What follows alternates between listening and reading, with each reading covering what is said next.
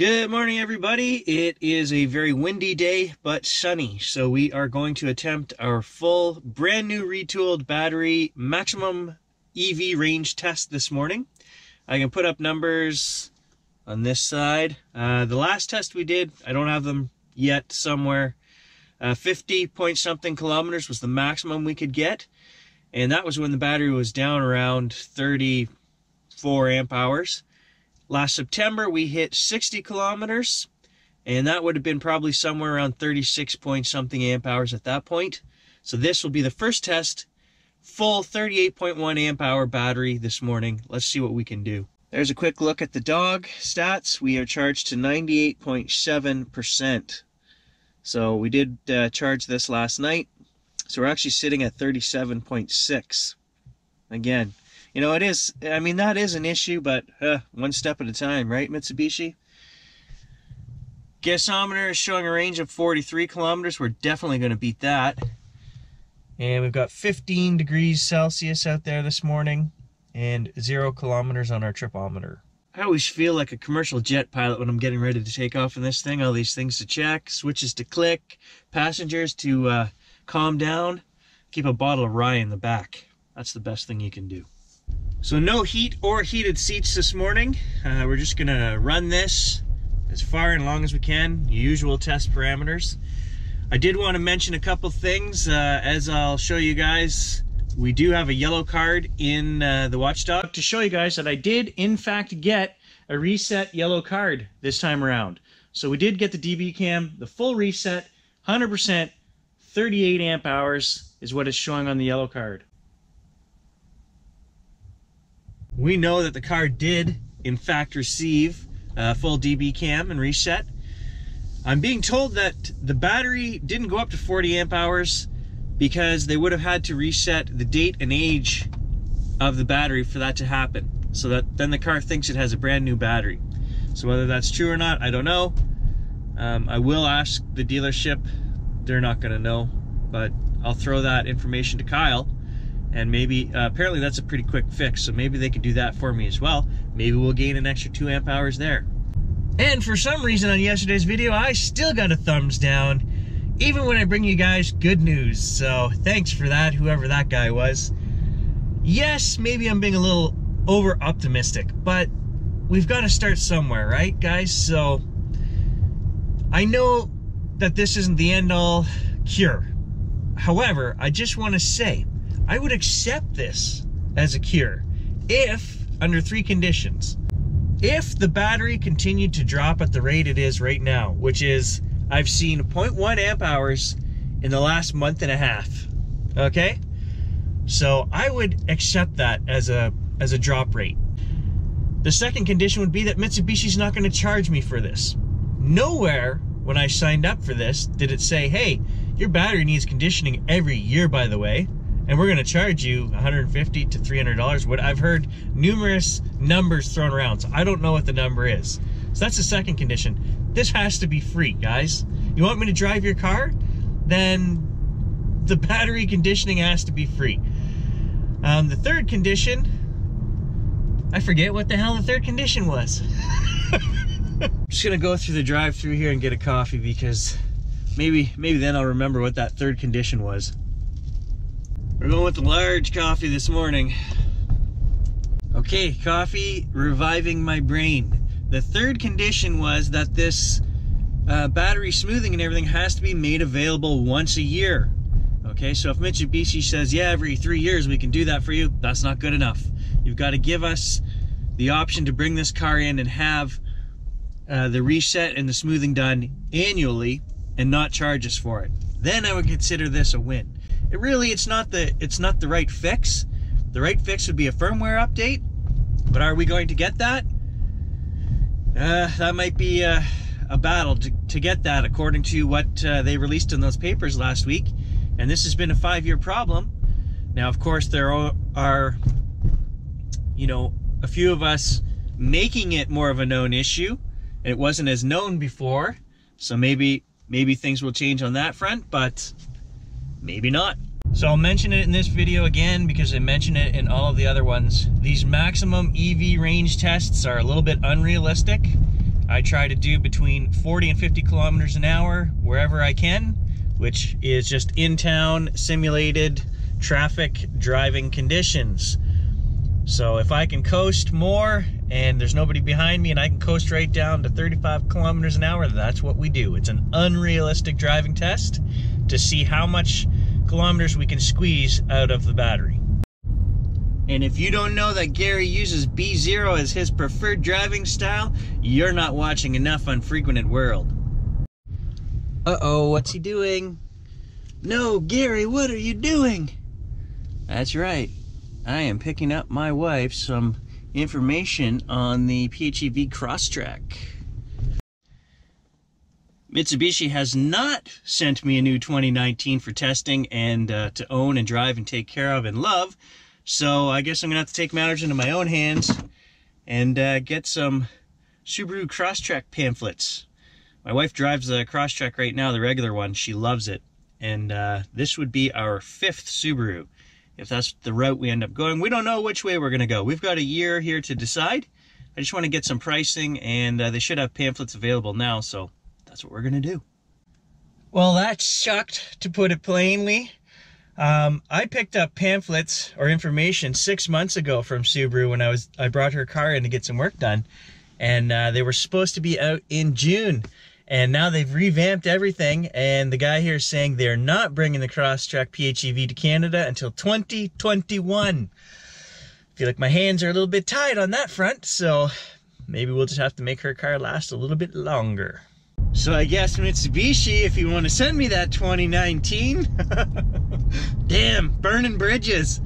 I should mention that we have a viewer from Germany who has made a couple of posts in the past, and this time on the last video he posted, "See, I've been telling you guys all along, the battery thing is nothing to worry about." He says that in Germany they can go in whenever they want and the cell procedures are free. So I highly assume that's not going to be the case here in Canada. Again, that's just an assumption, but we'll find out as we go. And maybe I'm the only guy in the world who would say this, but when I say this, I honestly mean it.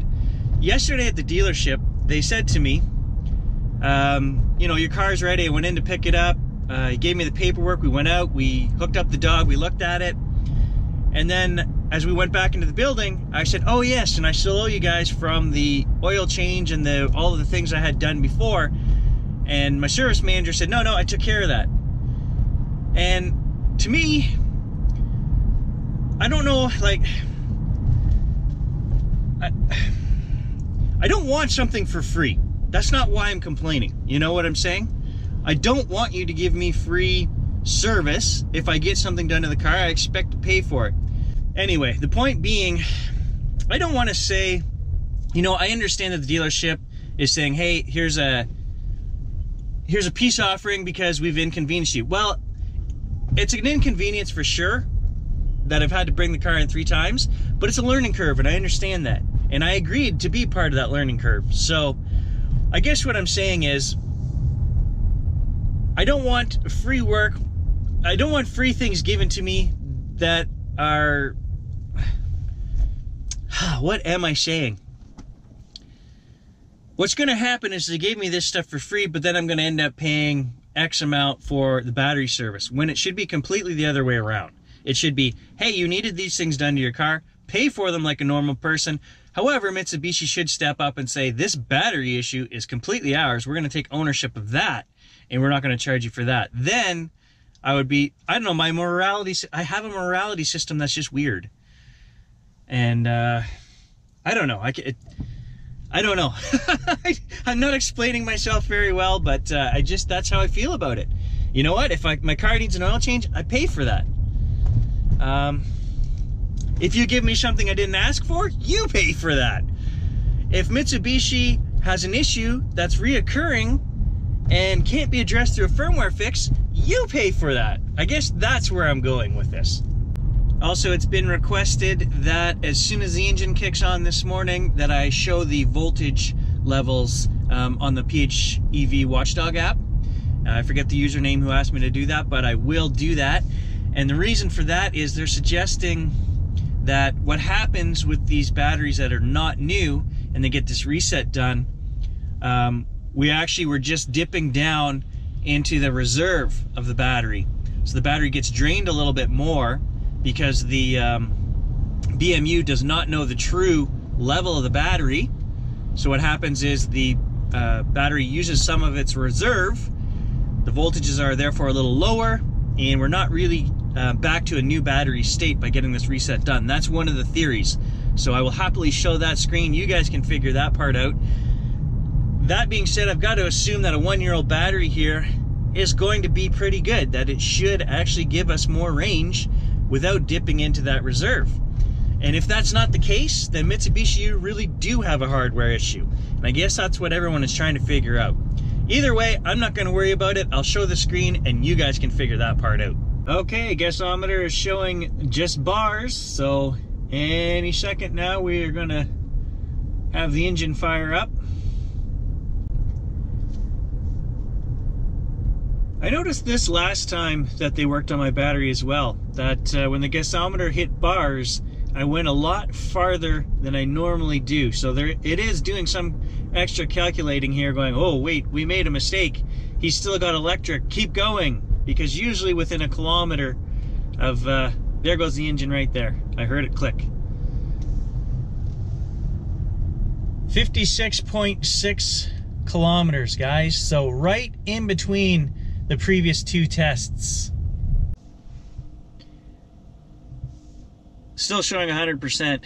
13.4 kilowatt hours. So you can see I really did baby this.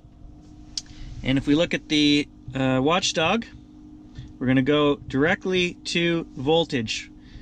3.79 is the minimum voltage. 3.8 is the maximum voltage right after the engine started.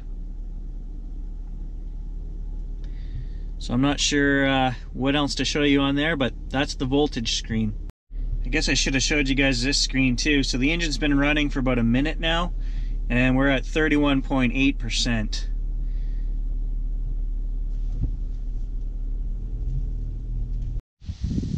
Well, there you go. I brake for turtles. Well, good day to you too, sir. You're in my driveway. Move along. So a couple of things to note with this trip. Right off the bat, I knew that I babied this even more than the last test. The kilowatt hour usage on the dash showed that, and so do the dog numbers. So the top one here is today's trip, and it was recording after the engine started. That's why it doesn't show 100%. But 1 hour 54 minutes is what it took. But look at this. If we look at our actual speeds, look at this right here. If we look at our speeds, our average speed was 27 kilometers an hour. And that's because I went out early this morning, there wasn't as much traffic, and I just coasted as far as I could. Maximum speed was 64. We look at our coast number, 34.8%. 6.4% regenerated. And here's what we used. 34.6 amp hours. Wait a second, why is this showing? This is showing that we went from 34.6 down to 12.6.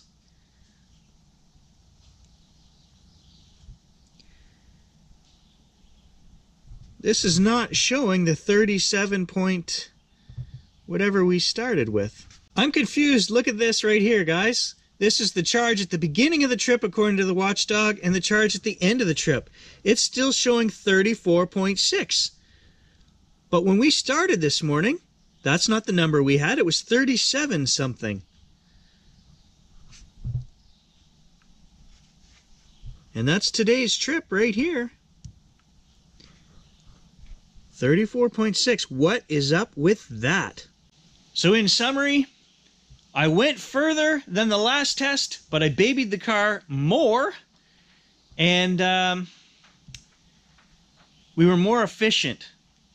And the numbers from the dog and the dash showed us that. So yes, we're going to get more distance here, but again, there's something, this is not the same battery that I had last year when I had 38.1 amp hours. it seems to me there was actually more power in there. So is there something right with what these guys are saying? Maybe this isn't all software. Maybe this is hardware. It's going to take more tooling around, more tests to figure out what's really going on here, but it was not easy for me today to get 56.6 kilometers. I could not get 60. There is no way I could get 60, but I can tell you guys right now, I'm not going as far on this battery as I was last September. And in September, we definitely didn't have 38 amp hours. I can look that up actually right now on that trip where we did 60 kilometers. This is the trip where we got 63 kilometers in September. And if we look at this trip, right here I want to look. Our average speed was 40.4 and our maximum was 58. So the average speed was quite a bit higher. I know that in today's trip, I babied the car even more than I did on this trip.